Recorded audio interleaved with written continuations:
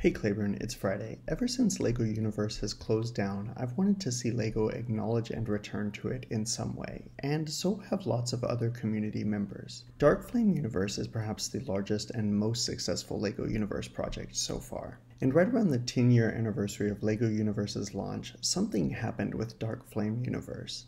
LEGO acknowledged that they had been in talks with the Dark Flame team on how they could work together. So today I wanted to walk through how I got LEGO Universe running locally on my Windows machine. Big shout out to LU Baker, who provided a great resource in the comments of my first video on LEGO Universe. On the LEGO Universe server projects page, they have this handy guide of steps to go through to run LEGO Universe. The first is to download a client. Several people on Reddit recommended using the Unpacked client for the least overhead, so that's what I used. It's a pretty large download, so be prepared to wait for a while for that. In addition, I downloaded this LEGO Universe server that is recommended. There are a lot of other options, but for just getting it running, I didn't want to overcomplicate things. Once I had both the client and server downloaded, I also had to download WinRAR so that I could extract them. Once I got the server extracted, I started it.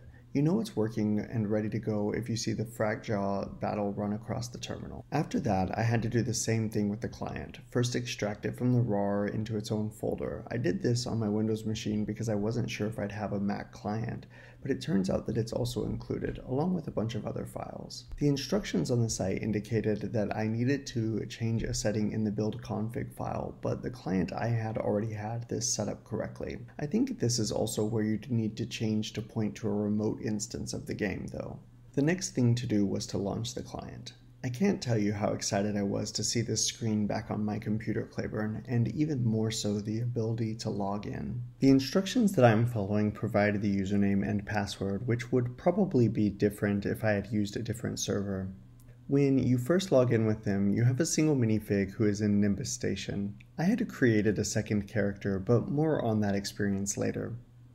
Also, sometimes the login fails, so it's worth checking your server to make sure everything is still working as expected. There aren't really instructions to go off of at this point, but there really doesn't need to be either. I went ahead and played with Wesley, and after a pretty long load time, I was back in Nimbus Station. Mind you, everything is pretty scant right now, but you can bounce around a bit, and there's plenty of nostalgia there. Claiborne, I'll see you on Tuesday. Also, we've officially reached 1,000 subscribers, and a big thanks is in order for everyone that has been on this journey with us so far. If I can get a server running, maybe you and me and our Patreons can test it out, then we can create a way for some of our subscribers to hang out with us in Nimbus Station and talk Legos for a night.